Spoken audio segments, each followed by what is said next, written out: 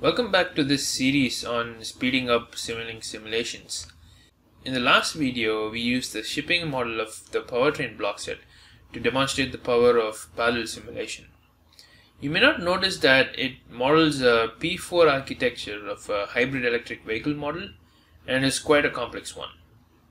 It has around 10,300 blocks and models many different vehicle component functions such as the engine, engine controllers, the vehicle, etc.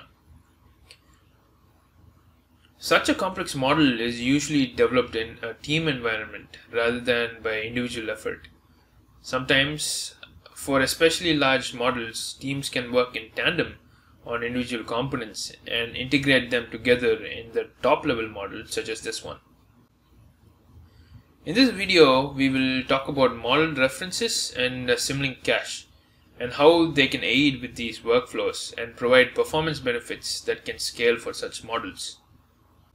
Before we start, for new users, it's recommended you check out this component-based modeling page in the MATLAB documentation to check if model references are appropriate for your modeling requirements.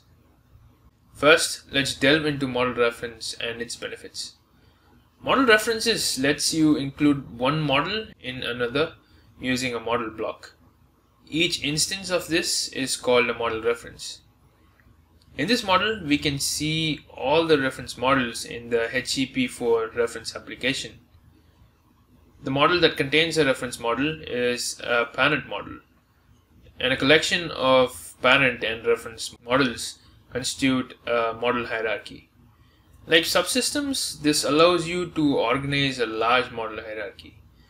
However, unlike subsystems, using model references has many performance benefits. One is incremental loading, which means the reference models are loaded only when needed, unlike subsystems. And this speeds up your model loading times. Two is you get accelerated simulation, where you convert a reference model into code and simulate the model by running the code, which is faster than interactive simulation. So in this example, you can make this reference model along with others run in the accelerator mode and the top level model to run in normal mode, so you get the benefits of a faster simulation along with the interactive simulation for the top level model. If the top level model is in normal mode and the reference models are in accelerator mode, the model references could be 2 to 3 times faster than using a subsystem implementation.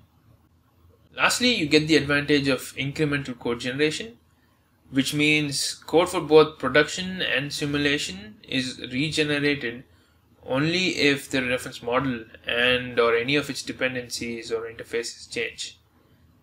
So for example, in the case of these automatically generated MEX files or so-called simulation targets, which implement these reference models, are not regenerated every time you simulate the top model, unless the model references associated with it have been updated between simulations.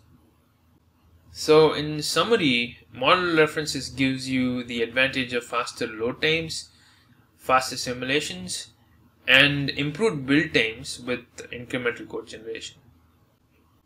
Alright, now let's talk about another feature which is closely associated with model references called Simulink Cache and its benefits.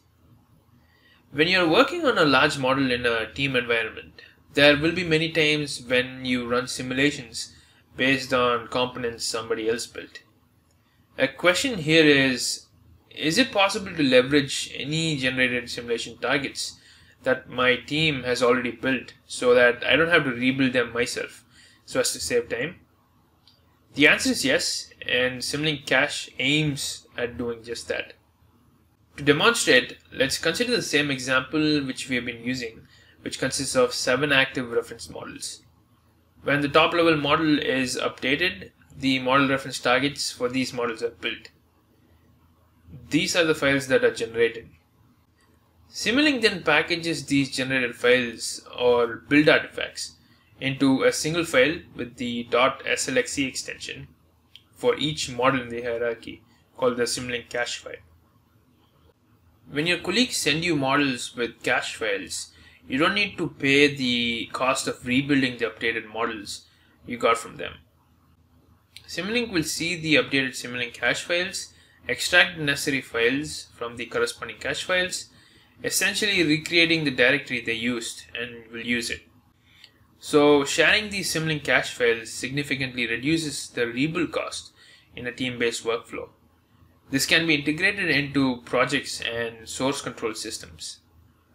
We have a technical article that talks about this and parsim workflows for your reference. So in summary, Simulink Cache lets you share build artifacts that reduces the first time cost to run simulations. Also, it can be integrated into Simulink projects and parsim workflows. One thing to be noted while using model references and Simulink Cache is the exact performance improvement depends on several factors, such as the number of models in the hierarchy, the model reference rebuild settings, the number of blocks in the reference models, and the size and the number of derived files created for each model. However, there will be times that you might need to rebuild all the model references. If you're looking at models that has, say, hundreds of model references and long build times of hours, the parallel model reference build feature could help. This allows you to build these model reference targets in parallel using MATLAB workers, considerably shortening build times. As an example, I was using a model that had around 400 model references and took close to an hour to build. By using the parallel build feature, I saw the build times drop to 20 minutes, a 3x improvement. Okay, so how do you enable it? You can do that by selecting the parallel builds option on the model referencing tab of the configuration parameter dialog for the top level model. Simulink provides you with a check to see if you can benefit from this parallel build feature. For this, you can open the Performance Advisor, find and run this check under the checks requiring model update. It will show the potential speed up for the model using this feature. In summary, you can use the option of parallel build of model references to speed up rebuild times. However, the actual speed up depends on multiple factors, including the nature of the model reference hierarchy. To wrap things up for this video, if you are working in a team environment on a large model using model references with parallel builds and Simulink Cache can maximize the simulation performance by leveraging the benefits of incremental workflows. Thanks for watching.